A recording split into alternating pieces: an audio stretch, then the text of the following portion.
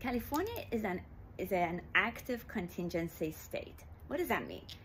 Well, when you're purchasing a property or you're selling a property, you have certain contingencies on the contract. So the contingencies, basically, there are certain conditions that you have to meet by certain date in order for the sale to go through.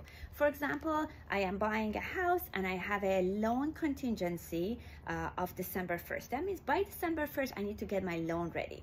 So let's say December 1st comes and my lender calls me and says, you know what, I'm sorry, your loan is not ready. We have a conditional approval, but we don't have a full approval. So December 1st is my due date, right? But then December 2nd doesn't mean that it expired. So in California, we have to actually remove the contingency by signing a form that says, I am removing my loan contingency.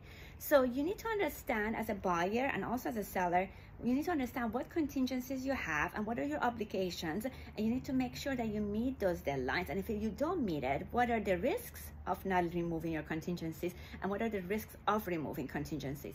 If you have a conditional loan approval, make sure you don't remove your contingency, because many times lender may tell you have a conditional approval and it's good, but it's not really, because sometimes it's rare, but it happens where, especially in a difficult loan, that you may not be able to get the full approval. So if you remove your loan contingency before you have the full approval, you may lose all your earnest money deposit. So if you put a deposit of, let's say, 3%, you may lose like $50,000 depending on the purchase price.